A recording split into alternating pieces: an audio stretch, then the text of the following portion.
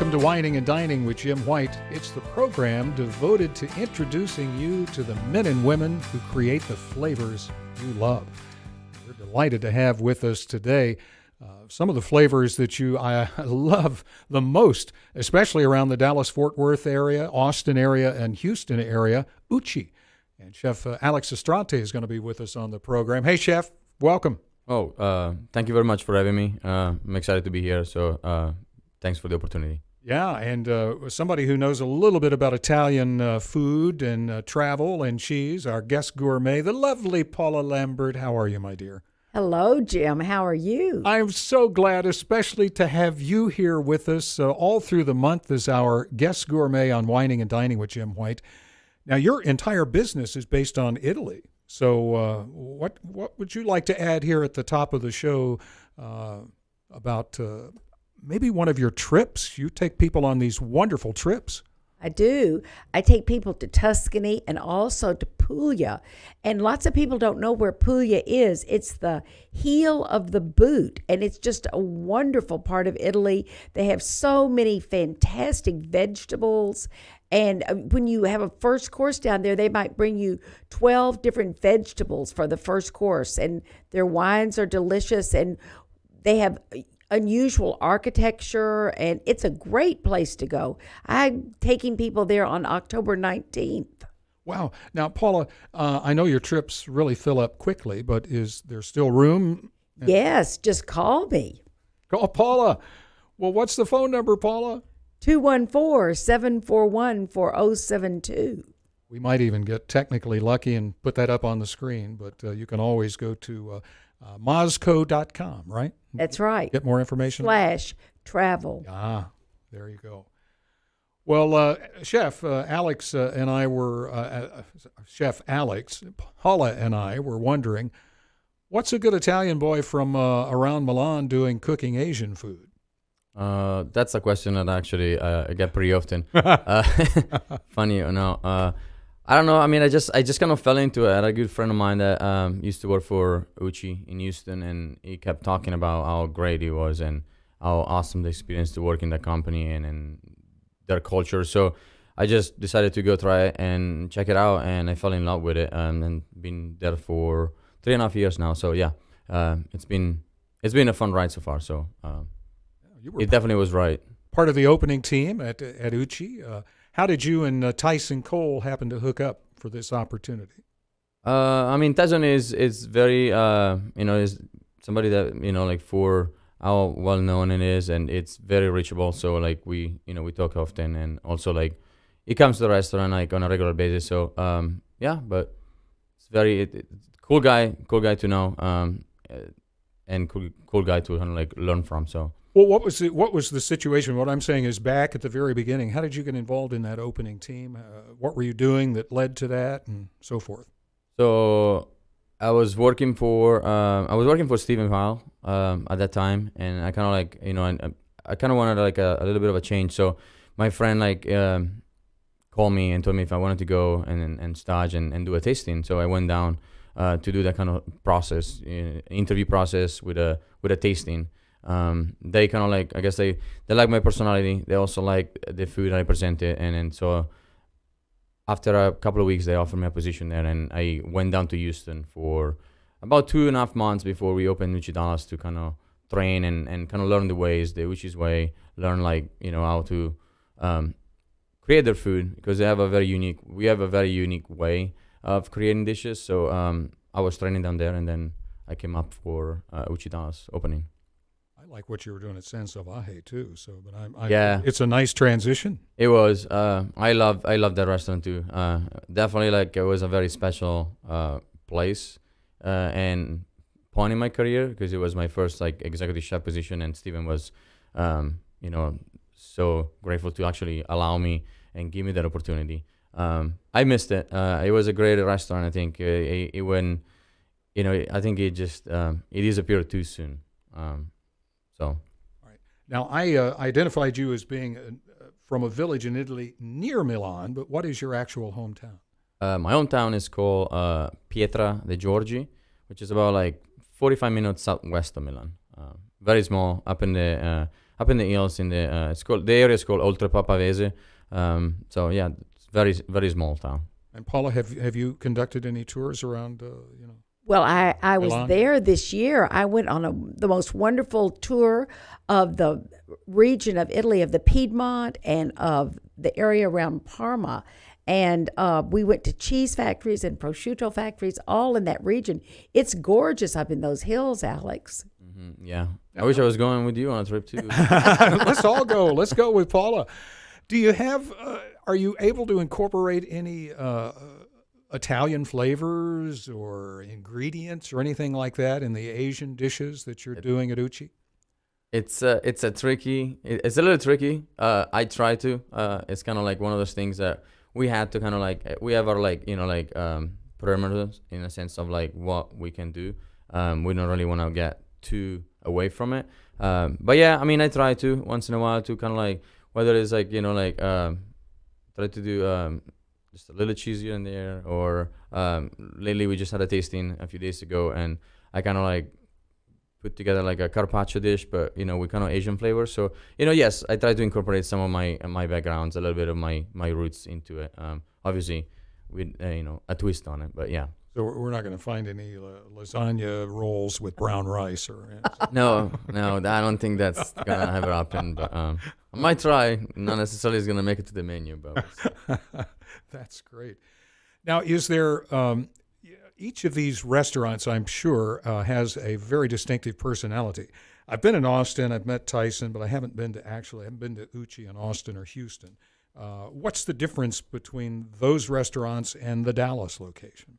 Well, it's mainly like, I mean, we like I say, we execute like, our kind of like the Uchi vision and kind of like those flavors. However, every restaurant has, a chef de cuisine and a team behind them. So like, it's a vision. Of course, it's like, it has to be approved. Like we do tastings pretty much on a quarterly basis for our core menu. And also we do special tasting every month.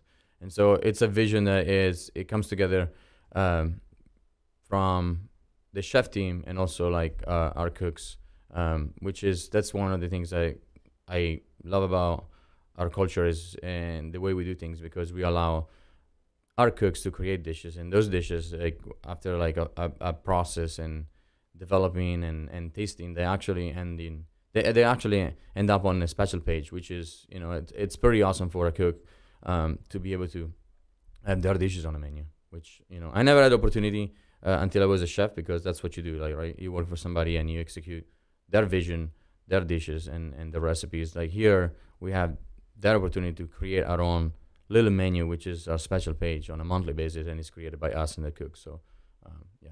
That's fun. That's interesting. And it's such a beautiful location. And now, for folks who haven't been by in a while, upstairs is now Uchiba, which I guess is the combination of the words house and bar. Pretty much, yes. Okay. Uchiba is our newest concept upstairs. It's a version of kind of like Uchiba, much a little more casual in a sense. We kind of offer some of the like staple dishes that we do downstairs. We also have a smaller sushi bar. The biggest difference, we have like a full bar, which we don't have at Uchi, and also like we have like a yakitori grill where we do kind of like dishes off skewers, kind of like a little more like a street food like kind of fare in a sense. And yeah, it's very fun, different kind of energy, different kind of ambience, but it definitely it's a place to check out. So if you haven't been, please definitely come and see us there. It's fun, food is delicious.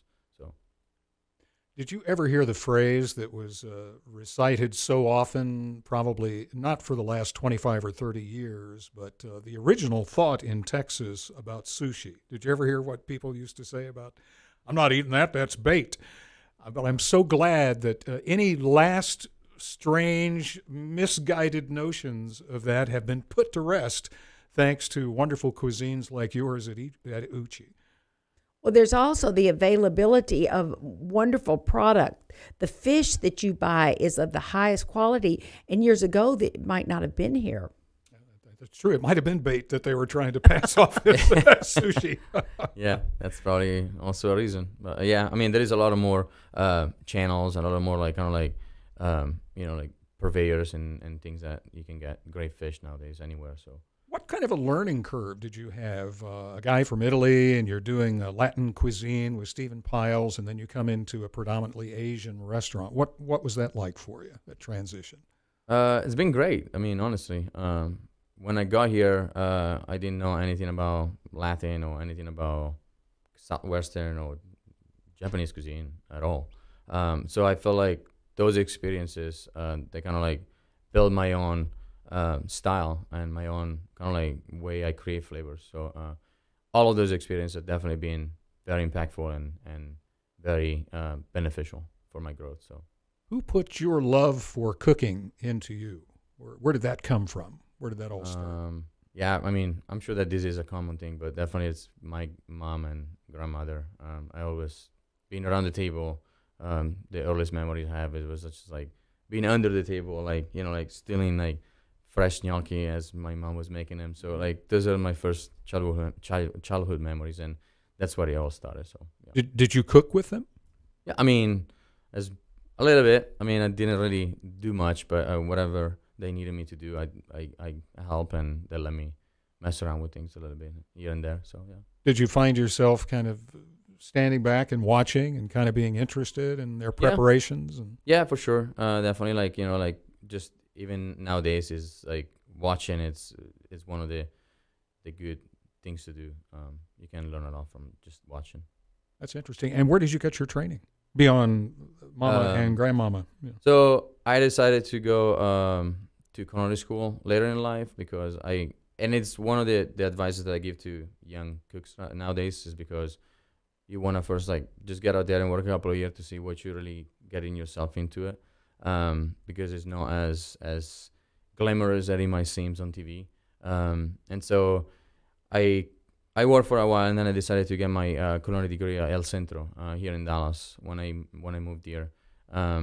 It was very beneficial at that time in my life, and a very good learning experience. And the program there is great. It's definitely like a much more affordable compared to like some of those fancy and like culinary school you found out there, but the foundation and the structure were great, and so I have nothing but good memories there. It is a great program. Some of the top chefs around have been through that program. Lots. Yeah. I know. I think of Mark Castle and Janice Prevost. I mean, there's so many that went to El Centro. Yes. Yeah. All great. But anybody on the contemporary scene that was kind of in the class with you when you were at El Centro that you can think of? In my class, I mean, I had a friend that was in my class. His name was Steven, and he worked at the Hyatt Hotel for a while. Now he just actually moved to Singapore, but is doing great things there. So, yeah. Sharon Hage. Yeah. Lots of great people. Jody Denton, he's a corporate. Oh, chef I now, love him. He was big in San Francisco for many years. Yes, I see him at the Fancy Food Show. Yeah, that's great. Well, it's a wonderful training program, and folks, we can't laud El Centro's food and hospitality program any stronger. And especially if you're listening or watching and have children who want to become chefs and get into the business, it's a great way to get practical application and classical training as well too, and it doesn't cost you $30 or $40 or $50 or $60,000 a year to do it.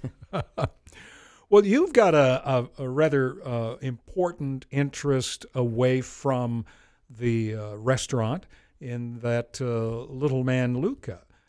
Yes, I do. Talk a little bit about being a father and having a family and working at a busy, sophisticated, modern, metropolitan restaurant. Yeah, Luca, it's right now like it's our kind of like like joy of our life. My wife and I would definitely like love him, and it's been an amazing addition to the family. It's hard to balance like work life, with such a busy restaurant, and now that I kind of oversees both concepts here in Dallas, it makes it a little harder. However, same thing I preach to my staff is like the quality of life. It's super important. So my wife and I, we kind of worked out our own schedule where we have like a good part of the mornings, and then obviously like a day off like together, when we hang out as a family, and we kind of like make a strong effort to be a family and kind of like stay together. But yeah, so it is definitely like, it keeps me busy. You know, I feel like work never stops. Like, you know, between the restaurant and I go home, it's actually like, you know, to all moms out there, I feel like being a mom is probably even more like hard than just, you know, working 80 hours a week, to be honest. Well, who handles the family meals at home? My wife, she definitely, like, in the past few years, she kind of like learned how to cook and much more than she used to. So she definitely like spends more time, like, you know, than I do at home in the kitchen. Sometimes I feel like the most people think that, you know, chefs, they go home and like they have these making those wonderful meals all the time. It's like sometimes all we want is just like a simple thing, like, you know, even just like a toast with like 2 slices of bread with a piece of cheese in the middle. That's all we want. It's like, so a piece of Mozzarella Company cheese. Yeah, of course. Sure, yes. Put that right in the middle. Yeah. Well, that's wonderful. Do you think you would be encouraging Luca to follow in your footsteps in the culinary world? I mean, yes and no. I kind of want to leave it up to him. He definitely looks up to that, and when I go in the kitchen, he wants to help, and it's great. He just wants to, like, you know, do his little things, and but no, I mean, I don't know. I just like, I let him be and let him decide whatever he decided when he grows up. But yeah, so if he wants to do it, great. I'll be more than, you know, excited to, you know, teach him and even, you know, mentor him through certain things. But yeah, it's up to him. Well, if he takes after you, he'll certainly have the look, so he could definitely be a Food Network star at some point. Let me ask you this. Any special events coming up in the fall at Uchi? We do a lot of things, like, in terms of, like, besides, like, you know, like the typical thing that you find around town, like, you know, like we get invited to events and things like that.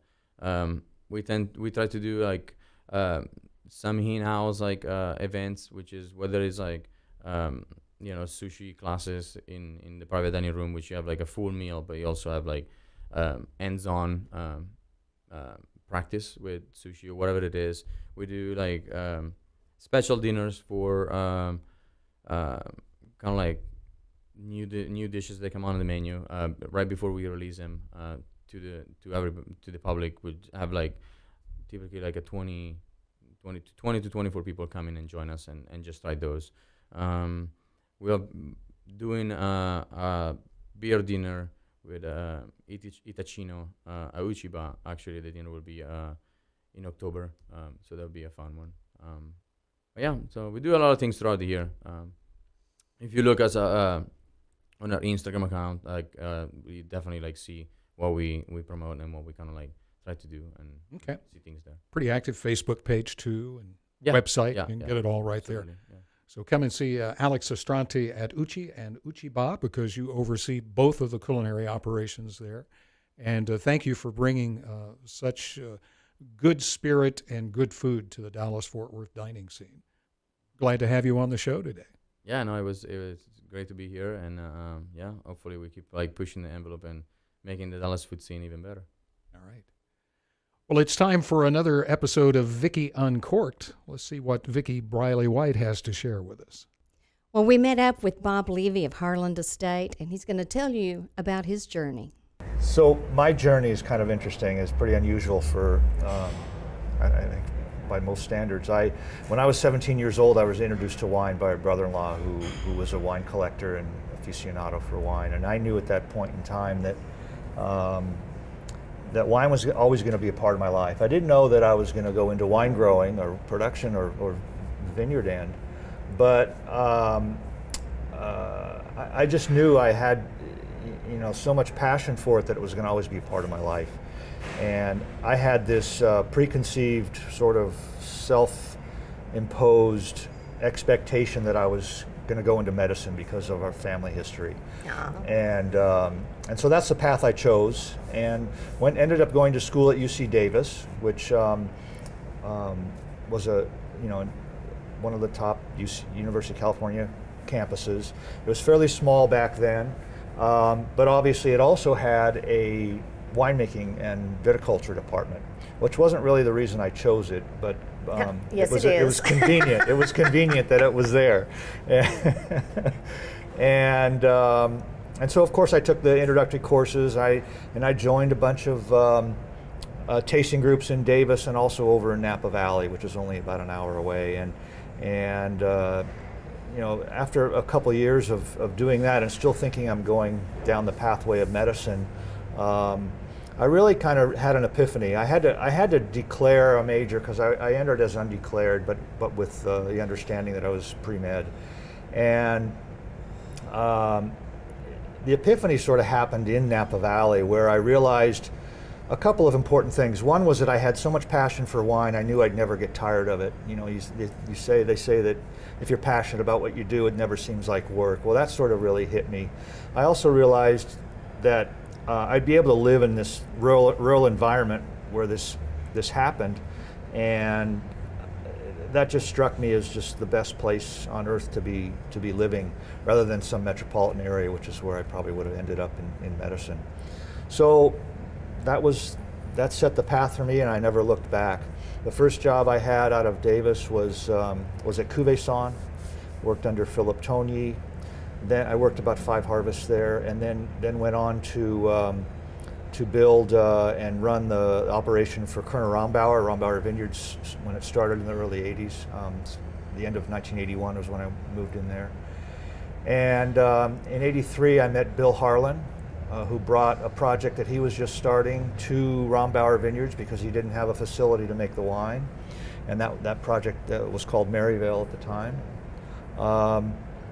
And I've now worked with Bill for over 35 years. Wow! In all the projects that have come his way and our way, and